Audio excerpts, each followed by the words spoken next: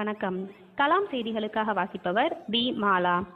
முன்னாள் தமிழக முதல்வர் கருணாநிதி, முன்னாள் மத்திய அமைச்சர் முரசொலிமாறன் ஆகியோர் நெல்லை மாவட்ட இளைஞர்களுக்கு வேலை வாய்ப்புகளை உருவாக்கிடும் வகையில் கொண்டு வந்த தற்போது கிடப்பில் போடப்பட்டுள்ள 4 நேரி சிறப்பு பொருளாதார மண்டலத்தை முனைப்புடன் செயல்படுத்துவதற்கான நடவடிக்கைகள் மேற்கொள்ளப்படும் என திருநெல்வேலி நாடாளுமன்ற தொகுதி திமுக வேட்பாளர் ச. ஞான திரவியம் தன்னுடைய தேர்தல் உறுதிமொழியாக தெரிவித்துள்ளார்.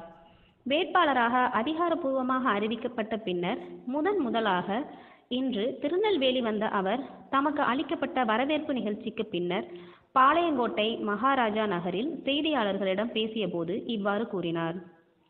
தொடர்ந்து பேசிய திமுக வேட்பாளர் ஞான திரவியம், நெல்லை, தூத்துக்குடி மாவட்டங்கள் பயன்பெறும் வகையில் திமுக ஆட்சியில் கொண்டுவரப்பட்ட நதிநீர் இணைப்பு திட்டத்தினை செயல்படுத்துவதற்கும் தீவிர முயற்சிகள் எடுக்கப்படும் எனவும், தென் மாவட்ட மக்களின் நன்மைக்காக இரட்டை ரயில் பாதை திட்டத்தினை விரைந்து முடிப்பதற்கு ஆவணம் செய்யப்படும் எனவும், வேளாண் மற்றும் குடிநீர் திட்டங்களுக்கு உயர் முன்னுரிமை கொடுக்க வலியுறுத்தப்படும் எனவும், 100 நாட்கள் வேலைவாய்ப்பு திட்டத்தின் நாட்களை ஊதியத்தையும் கணிசமான அளவுக்கு உயர்த்திட முழு மூச்சுடன் நடவடிக்கைகள் எடுக்கப்படும் என்றும் குறிப்பிட்டார்.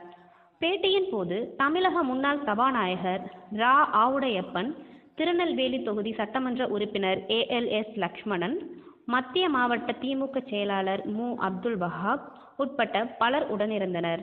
முன்னதாக வேட்பாளர் ஞான திரவியம் திருநெல்வேலியில் சந்திப்பு பகுதியில் உள்ள அண்ணா சிலைக்கு மாலை அணிவித்து மரியாதை செய்தார். திருநெல்வேலியிலிருந்து செய்தியாளர் அசன். வணக்கம். அமைச்சர் முரசொலிமாறன் ஆகியோர் பெரும் முயற்சியால் நாங்குநேரி சிறப்பு பொருளாதார மண்டலத்தை நிறைவேற்றும் திருநெல்வேலி மாவட்டத்தில் படித்த இளைஞர்களுக்கு வேலைவாய்ப்பு உருவாக்கும் இந்தியாவில் வேலையில்லா திண்டாட்டம் திருநெல்வேலி மாவட்டத்தில் தான் அதிகம் உள்ளது. திருநெல்வேலி மாவட்டம் முழுவதும் திருநெல்வேலி மாவட்டம் மற்றும் கன்னியாகுமரி மாவட்டம் மதுரை உட்கோட்டத்தில் செயல்பட்டு இருப்பதால், இதை